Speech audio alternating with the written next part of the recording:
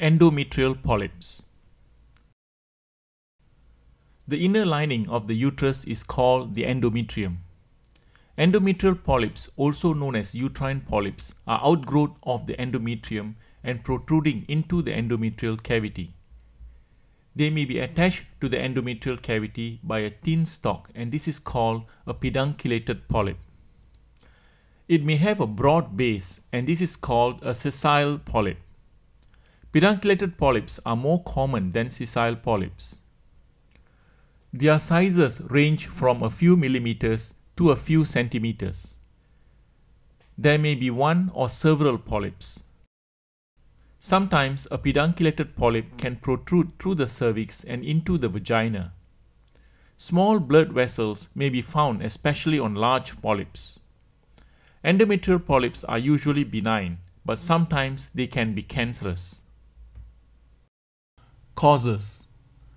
The cause of the formation of a polyp is unknown.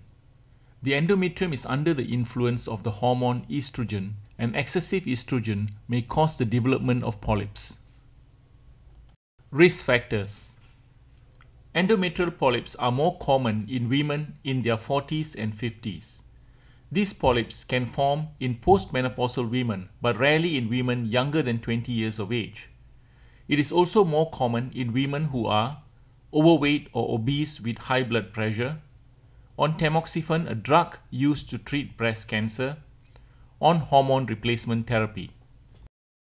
Symptoms. Endometrial polyps can be asymptomatic and only detected during a routine ultrasound examination. Other symptoms are bleeding or spotting in between periods, also called intermenstrual bleeding. Bleeding after sexual intercourse, called postcoital bleeding. Heavy menses. Painful menses, called dysmenorrhea. This may occur when the polyp protrudes through the cervix and into the vagina. Inability to conceive. The presence of a polyp may be the cause of the inability to conceive. A polyp may prevent the implantation of an embryo. Sometimes a polyp may increase the risk of miscarriage. Bleeding or spotting after menopause. Diagnosis. Endometrial polyps can be suspected when a patient has the symptoms discussed earlier. Investigations include transvaginal ultrasound, sonohysterography, hysteroscopy. Transvaginal ultrasound. This is a procedure whereby an ultrasound probe is placed into the vagina to visualize the uterus and the endometrial cavity. Any irregularities in the endometrial cavity may indicate an endometrial polyp. However, in some women who have a thickened endometrial lining, a polyp may be missed. Sonohysterography. A thin tube is introduced into the uterine cavity and a sterile fluid, usually saline, a salt water, is injected to distend the cavity. A transvaginal or transabdominal ultrasound scan is performed at the same time.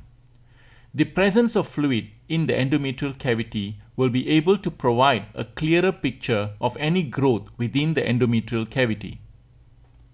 Hysteroscopy. This procedure is performed by placing a thin telescope called a hysteroscope through the cervix and into the uterine cavity via the vagina.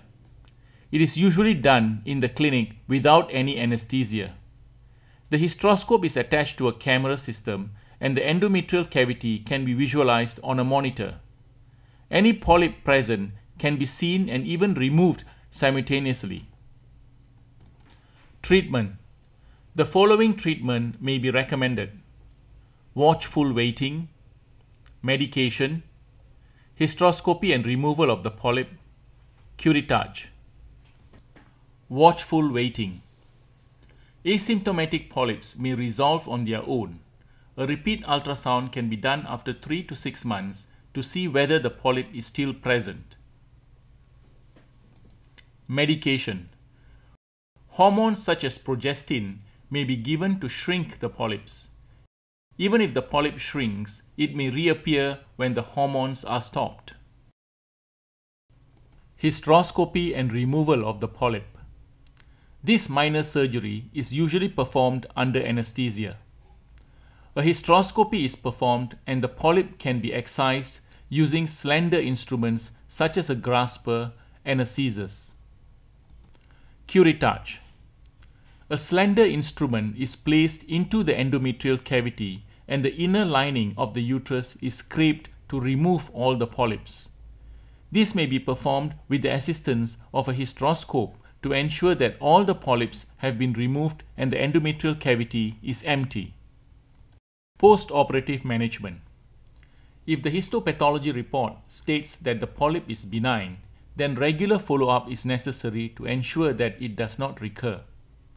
Rarely do endometrial polyps recur. However, if the polyps are precancerous or cancerous, then further treatment will be necessary. Prevention. There is no way of preventing the occurrence of endometrial polyps. All women, especially those women with the risk factors mentioned earlier, will need regular gynecological examination and transvaginal ultrasound scans. Summary. Endometrial polyps, also known as uterine polyps, are outgrowths of the inner lining of the uterus and protruding into the endometrial cavity. They can vary in size and number. They usually present with intermenstrual bleeding. Diagnosis is made by transvaginal ultrasound, sonohysterography, and hysteroscopy. Treatment includes watchful waiting, medication to shrink the polyps, hysteroscopic removal of the polyp, or curettage.